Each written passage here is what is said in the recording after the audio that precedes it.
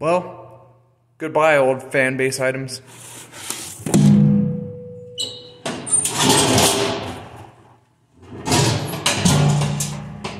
Glad to know that that money is going to a better cause.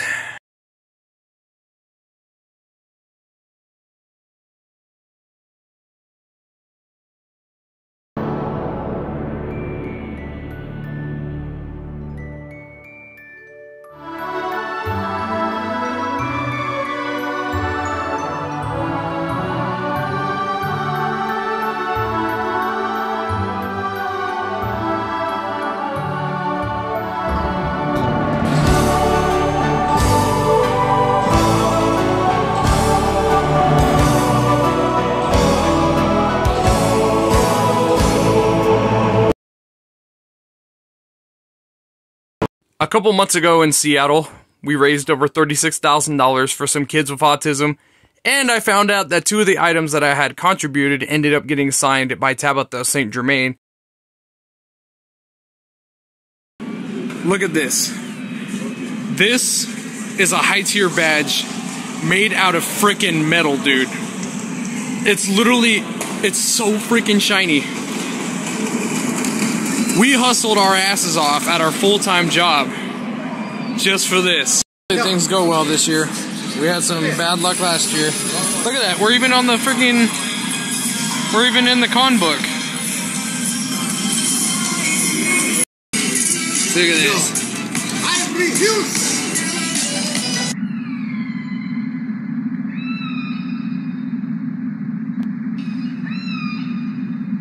Flaming Dash, Genesis Raptus, Heart Mender, Herbie Hopps. Yes, thank you!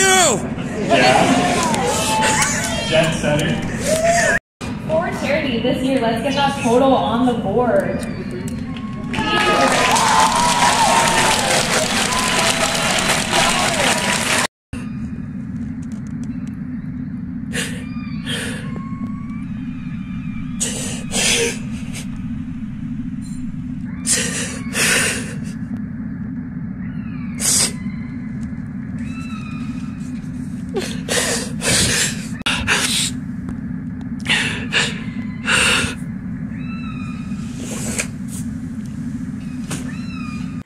So you know what?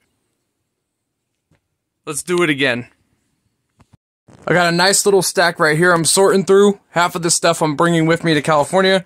We might have some comic book artists or voice actors sign this stuff. But let's do some good stuff for a good cause. You know, 2022 was probably our worst year in California. And we're coming back. And I wouldn't say we're coming back with a vengeance.